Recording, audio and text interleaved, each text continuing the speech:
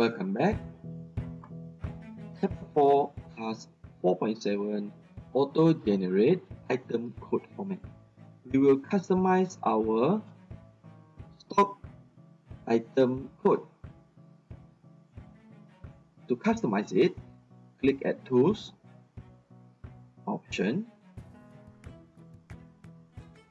click at Option Stock, and you will see an option for you to select.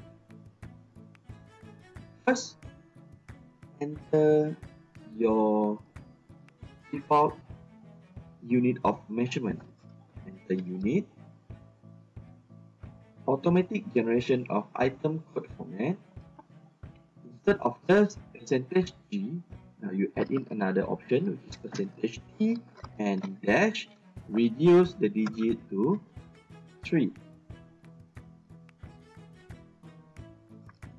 Click OK to save the changes.